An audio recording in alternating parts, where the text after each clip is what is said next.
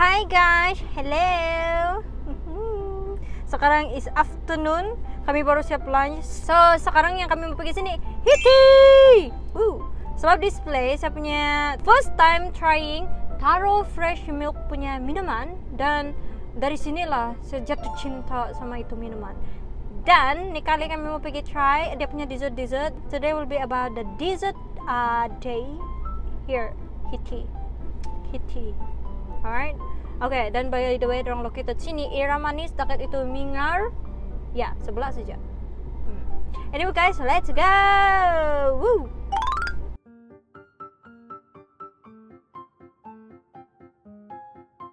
Guys, ini tempat yang kami mau pergi. Nama dia Hiti. No. Hiti. Yes. Yeah. So, dorang buka dari jam 11 pagi sampai 11 malam, including public holiday. So siapa yang mau tengok apa dorang punya kontak ini. Dan guys, ini saya mau try tu nah. Dia sama mochi dessert, tu nah dorang punya waffle, dan tu nah dorang punya dessert juga. Ya, dan tu nah mochi series sweet potato. Inilah. Dan sana itu yang mingar tu nah. Yes. Dan dia located sini. Sana yang Oktober latitude 6 tu, dan sini Era Manis. Tada.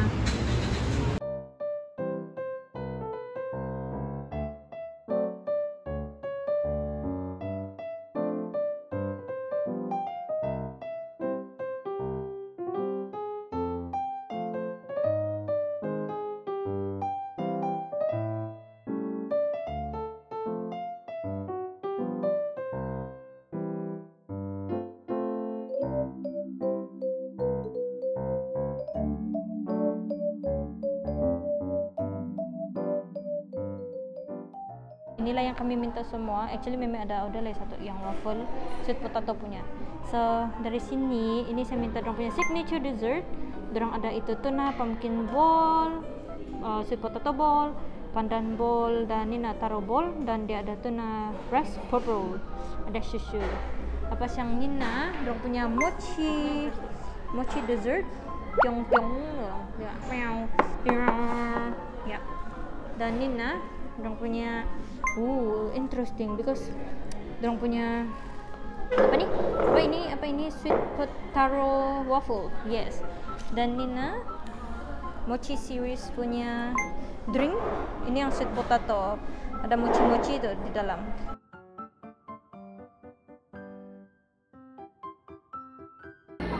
We go. Yes. Ready. Masih panas lagi oh. Tengok pa. Wow.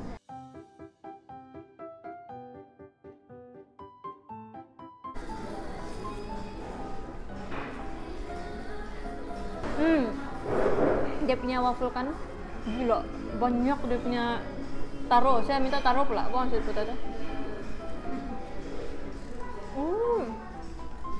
Okay. Yep. Ini Meme punya sweet potato nih. Cantik gila. Cantik kan? Yes. Yung sweet potato dah. Yes. Okay. Tengok. Lobet banget. Ini sweet potato.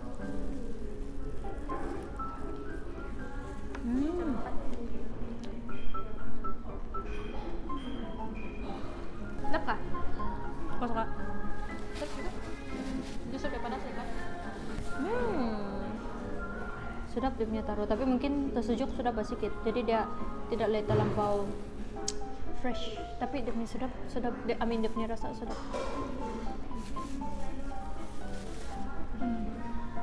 Dan by the way, dia punya harga ini satu waffle is 990 cent, dan dia ada flavor macam peanut, dia ada coklat, dia ada ini yang rasa special lah yang badong begini. Dan ya presentation dia very nice. Dorang kasih sarung tangan untuk makan ini waffle.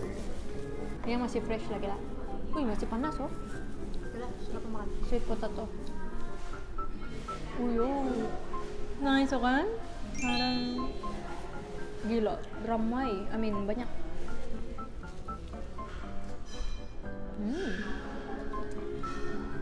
Nice. Betul tuh rasa demi sweet potato. Yang betul tuh itu kena kasih cair banget. Authentic taste. Dia masih ada beli rasa itu yang chang sweet potato lagi. Tuh. Amazing. Tapi kalau ada waffle ada makan masa sedikit lah, yang sudah dia. Ya loh. Kami tunggu kuat lama juga kan untuk nunggu waffle. Jadi ini yang duluan datang, baru waffle last. Okay, next saya mau try ini yang dia punya Mochi series. Dan by the way guys, kucing saya punya mark over here, Dega Rusia. Anyway, ini yang Mochi sweet potato, harga dia Rp14.90. Dan besar dia macam ni. Nah, Mimi bilang macam Nezuko, tapi macam jala kan? Cute nih, ada BMX. So, yang di sini kan dia ada nih yang sweet potato dan kasih taruh di siring, dan I think the mochi is down there lah. Mau kuncian mana? Okay, let's try. Actually saya mau order dia punya yang fresh milk taro, tapi saya rasa mau try this mochi, so saya tidak order itu.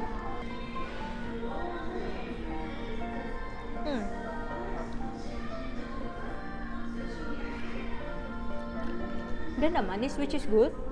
Dan beli rasa dia punya itu yang sweet potato, tapi dia punya mochi belum rasanya. I think the white one.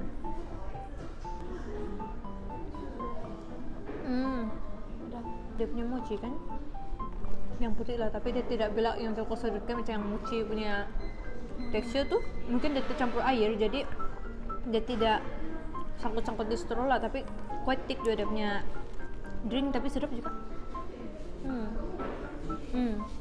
It's more like kamu gitu mochi kan, dia masuk di dalam straw, dia terpecah gitu. Ini nih yang mochi QQ mochi series. Dia punya harga Rp6.90. Macam tu. Ada dua flavor. Satu ini yang saya minta black sesame, dia ada yang peanut juga. Oh, begini pula mochi dia macam di dalam. So instead of dia yang saya terbayang kau tahu yang mochi ball begitu kan, tapi ini yang begitu.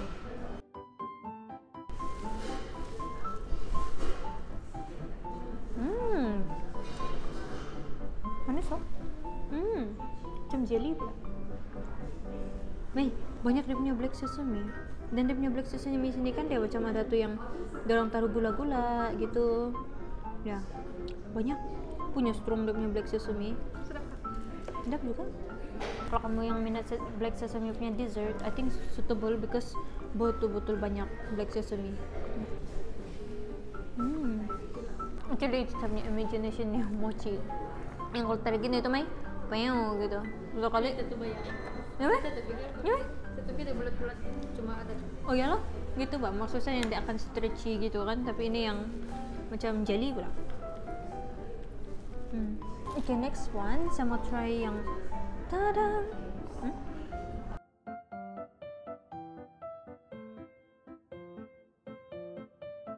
Wah, wih, dorang ngam-ngam, dorang edges.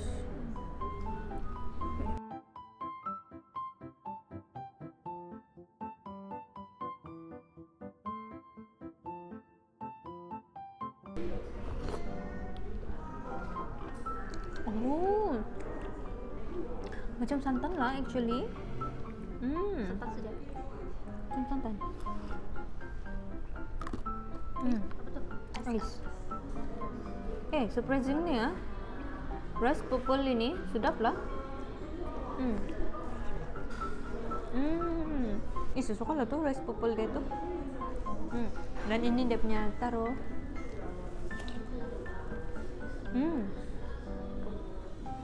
Chewy.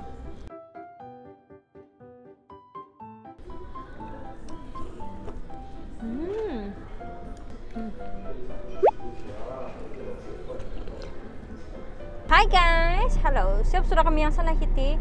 Tapi saya punya bateri habis sudah buat tadi. Jadi saya tidak dapat record yang kami makan. So, kami bawa pulang itu makanan. Yes. Nina, kami tapau. Tapi saya enjoy juga dia punya dessert. First time try. Kalau kamu mau cari yang mochi dessert gitu yang saya kasih show kamu tadi, kamu boleh cari sini Hiti.